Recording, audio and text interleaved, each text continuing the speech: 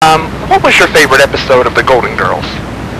Oh, we did 180 of them, and it's kind of hard to come down to one. Every time I answer that question, I find myself coming up with a different episode.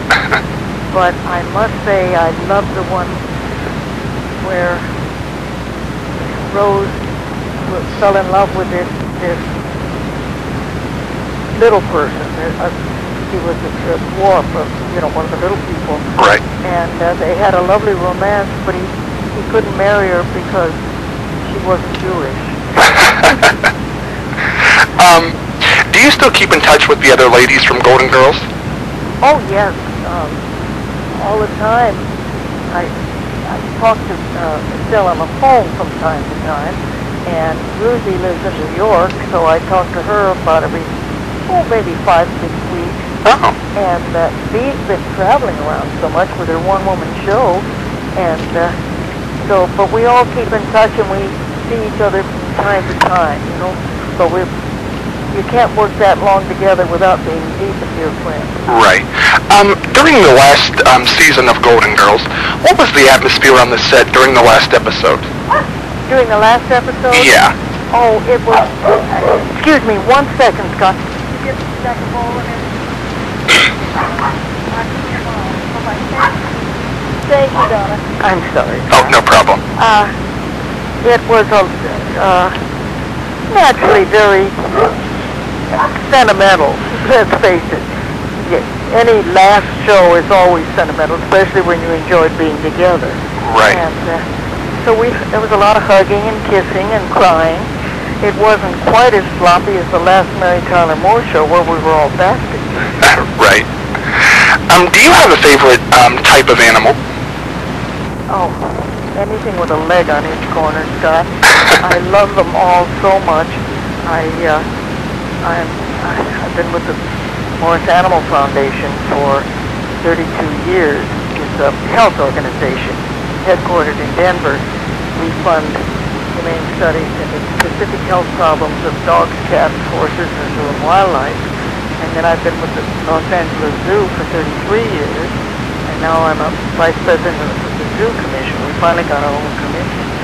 And so if I have to pick one of, let's rule out cats and dogs, but I think it would be orangutans, probably, gorillas, giraffe. It's awfully hard to pick. Right. Could you give me a few words to describe the following castmates?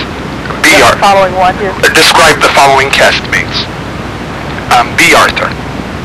Oh, B is a very strong, tremendously talented lady, and she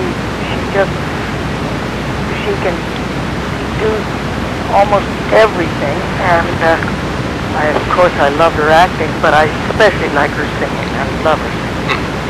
Rue McClanahan. Rue McClanahan is a butterfly. We had such fun. We'd play games all the time. We'd have games going backstage, and we'd come out and play a scene, and then if we were waiting for an entrance or something, we'd go on with our game. Mary Tyler Moore. Oh, well, there's the class act of the Western world. She was just wonderful. Mary could hold a scene together. She could keep the focus on a scene. If she only had, all she had to say was, "Won't you sit down?" Somehow it was her scene. She's such a professional as well as a delightful lady. Ed Asner. Oh, well, that curmudgeon. He's one of my best buddies. I see Ed more than I see anybody else. And we tease each other a lot. He's just a delight. Estelle Getty.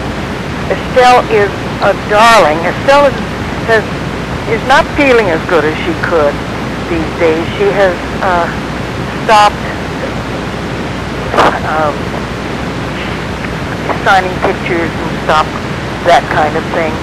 She just doesn't feel up to snuff, but she gave herself a birthday party, and I went to the birthday party, and she enjoyed seeing everyone, but we have to come to Estelle these days. Oh. When you did Golden Palace, what do you feel was missing from that was in the Golden Girls? B. Arthur. B. Arthur. I mean, it was like taking a leg off a table. the four of us were like 4 points on a compass. We all balanced each other, but you take one of those away, and B just didn't want to do it anymore. But you take one of those away, and we missed those bass notes. Right. Do you have any aspirations to return to another sitcom? Well, I work all the time. I'm doing a running part on that 70s show. And I would have no, if it's a good one, sure, but you never know going in. I did Ladies Man with Alfred Molina, and we had a wonderful time together, but the show only lasted one season. And so, sure, I just like to work. I've got a movie coming out March 7th with Steve Martin, which is fun. Oh, but I like television better than film.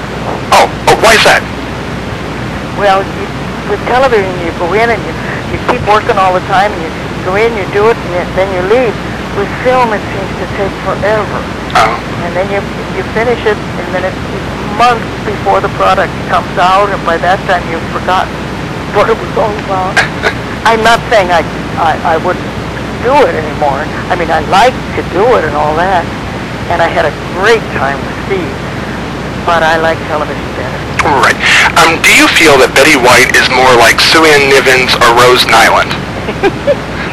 They used to ask my husband, Alan Ludden, when I was doing the Mary Tyler Moore show, how close is Sue Ann Nivens, who was the neighborhood nymphomaniac, as well as the happy homemaker, and how close is Betty to Sue Ann Nivens? And he'd say, well, they're really the same person, except Betty can't cook. And so as far as Rose and Sue Ann, I think they would be almost opposite sides of the coin. I've often played a little game in my head, wondering what would happen if they ever met each other. In a sense, Rose was so strong, everybody said she was dumb. She wasn't. She was just terminally naive, where Sue Ann was kind of terminally evil. Do you have any plans to revive either of those characters? No. Could you just give me a few words to describe Betty White, the actress? Betty White, the actress? Yeah. Somebody who's so grateful for still being able to go to work all the time, and I just enjoy it. Next to animals and my animal work, I enjoy it more than anything in the world. I also have to do it to afford my avocation. I have to work in show business to afford my animal work. and now a few words to describe Betty White, the person. Well, Betty White, the animal person, is more Betty White than anything, really.